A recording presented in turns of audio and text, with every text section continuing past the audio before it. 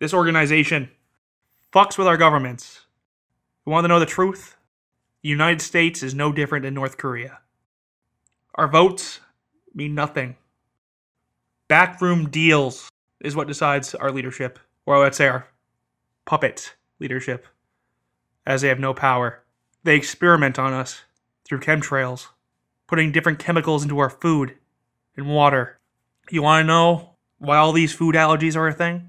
Why cancer is so prevalent these days, when decades ago it was barely a blip on the radar? It's the government adding shit to your food. Think about it. You have kids these days. Lactose intolerance. Food allergies are through the roof. There's even some kids I know who can't eat wheat or bread. Have you ever fucking heard of that?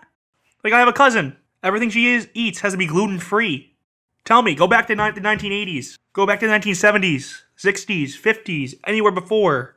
Have you seen this? No, this has popped up in the last 10 or 15 years. They're executing more and more control over us. I know, my comment section's gonna be full of people going like, yeah, listen to this fucking nut job. I'm not the fucking nut job. I'm the guy that knows the truth. Our government is being run by a shadow council of Sumerian demon worshippers. You have satanic imagery in everything you see. Think about it.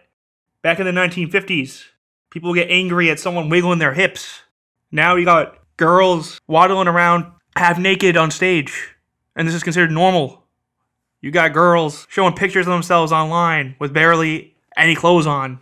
Was that normal in society 20 or 30 years ago? Or before then? No. They want us to go against common decency. They want us to give up our morality. They want us to lose faith. Are you going to let them take that faith? Or are you going to stand up for your right to think for yourself, to speak your opinions, to worship what you want to worship, to know true information that isn't Illuminati lies? If you do, this is your channel, folks. Thanks.